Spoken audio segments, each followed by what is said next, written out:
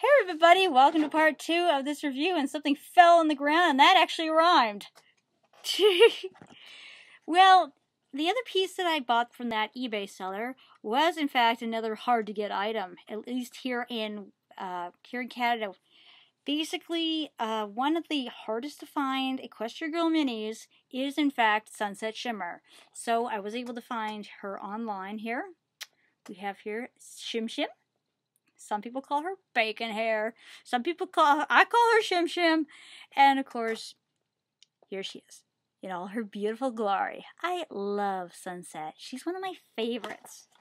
She's the only Equestria Girl doll that I actually bought and took out of her package. She's my favorite. Just something about her having a hard time making friends at first. It reminds me of me because of my whole problem making friends and stuff. But yeah, we got Shim Shim hair. I love Shim Shim. She's so beautiful. Her hair looks like bacon. I love bacon. Do you like bacon? I love bacon. Wow, she's hard to get out of her bag. Out of her thing. She's really in there. Holy smokes. What is her thing made out of? Bacon? Bacon is the most awesome thing to put a toy in. I'd buy a toy that was encased in bacon. I would. Think about it. It would smell really good. Oh! Don't smell weird things, kids. Don't smell weird things. That really smelled weird. I'm very sorry. Let's see what her thing says. Oh boy. Some of these pieces I still haven't been able to find. It's once again the school dance set.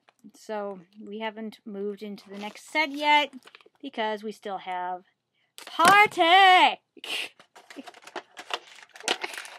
We still have the party to deal with. Oh boy. Wow.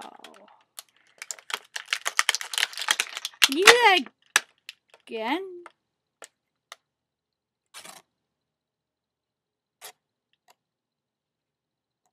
I'd like to stand for the fact that Sunset Shimmer's an escape artist. She just freaking slipped out of all of her confinements. Like, her boots slipped out of here really easily, and her arms just slid out of the ones that were in her hand thing. Good for you, Sunset. Good for you. Anybody else think that Sunset should have been a princess? Because, if you think about it, Twilight, Celestia, Luna, and Cadence, all of their hoofs had that on them.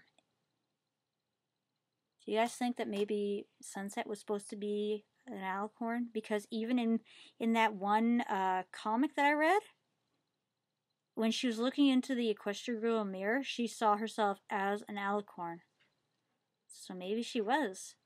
I like to think that maybe she was supposed to be one. That'd be really cool. Imagine if she became one and Twilight became one. They could be they could be ruling the castle of friendship together. That'd be so cool. Ah, that'd be so cool. I love Sunset. So here's her figure. Very beautiful. Ah, her little ears. Here's her back. Look at that bacon hair. Ah, she's so beautiful. Oh my gosh.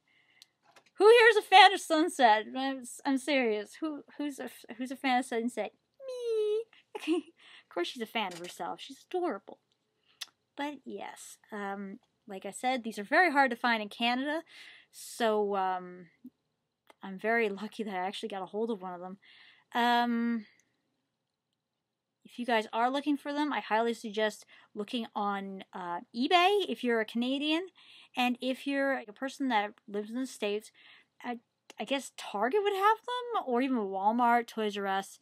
Like I said, I'm not too sure because I'm Canadian and we're having a hard time getting a hold of these. So yeah, until next time, people, this has been me and Skype Pie for another episode of Girly Girly Proud Review, saying I don't got a single word going through my head that makes sense. And yay! Ponies! See you guys next time.